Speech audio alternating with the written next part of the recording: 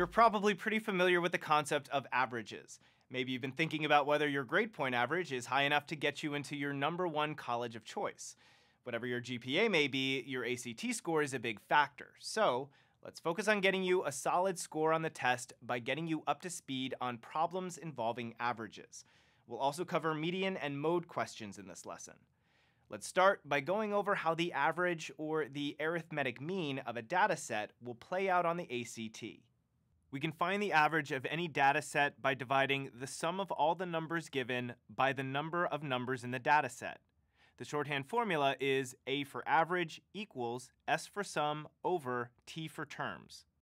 Let's take a look at one way averages might show up on the ACT. The average of 5 numbers is 12.4. The average of 4 of these numbers is 11. What is the value of the 5th number? Here are your answer choices, which represent the 5th number. As always, we'll underline the facts, circle the keywords, and label the answer choices. Now, you may have noticed that we have 2 different averages being presented in our problem. That means that we're actually going to need to use the average equation twice. Let's start with the first sentence. The average of 5 numbers is 12.4. Now let's use our shorthand formula for averages. We know that A equals 12.4 and T equals 5. We're looking for one of the numbers, and to figure that out, we need to know the sum. If we plug into our average equation, 12.4 equals sum over 5, and if we solve for S by multiplying 12.4 by 5 in our calculator, we get a sum of 62. We still need to find the individual numbers, though. Let's go on to the second sentence. The average of 4 of these numbers is 11. Well, that means that A equals 11 and T equals 4. We're just missing S. So we'll use the formula A equals S over T and substitute 11 equals S over 4. Then we multiply both sides by 4, and we get that S equals 44. Let's take a second to think about what we know now. In the first part of the problem, we found that the sum of 5 numbers is 62, and that the sum of 4 of those numbers is 44. We can say that 44 plus our missing number x equals 62. Subtract 44 from both sides, we get that x equals 18, which is answer choice C. Another value that the ACT might ask you to find is the median. The median is another way of getting a zoomed out view of our data. It's literally our middle data point.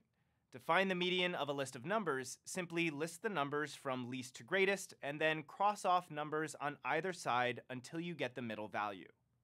So to find the median of the set 3, 5, 1, 7, and 6, we would line the numbers up in the order 1, 3, 5, 6, and 7, and then cross off the highest number, then the lowest, then the next highest, and then the next lowest, always in pairs, until we get to the middle number, which in this case is 5.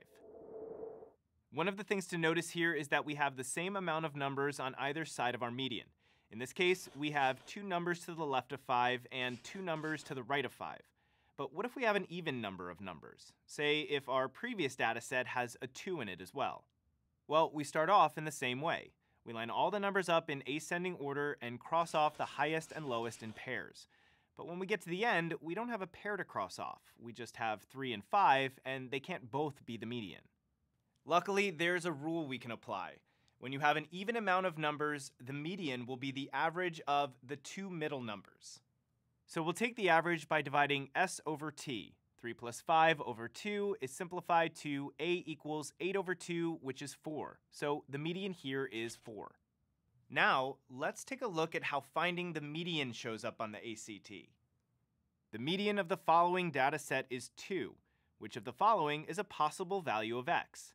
X, 2, 1, 6, and 7. A is 2, B is 3, C is 5, D is 6, and E is 8. As usual, we'll underline our facts, circle our keywords, and label our answer choices. As in any median problem, the first thing we need to do is line up our values. Leave x out for now. So when we line up our numbers, we get 1, 2, 6, and 7. According to the question, our median is 2.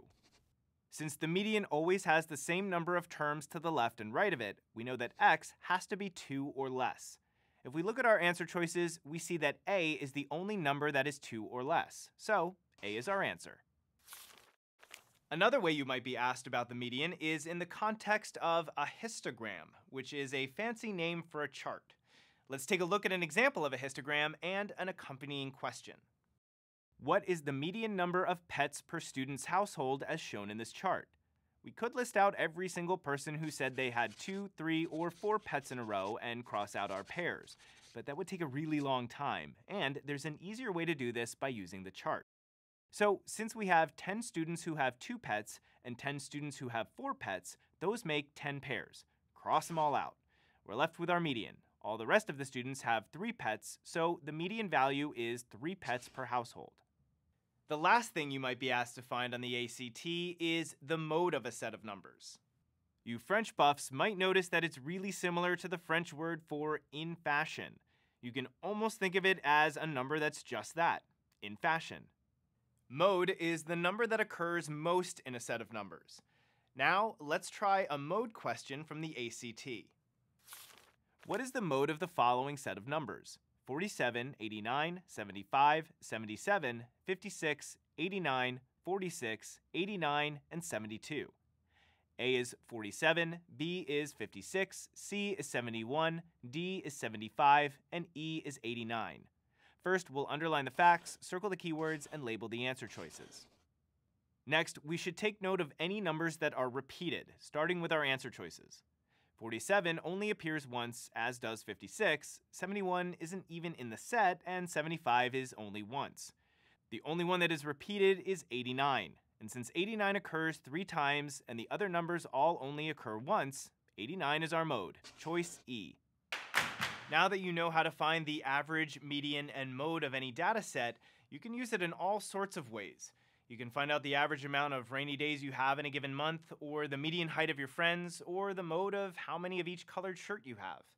Now that you've learned about average, median, and mode, make sure you solve some of the many practice problems available throughout this course.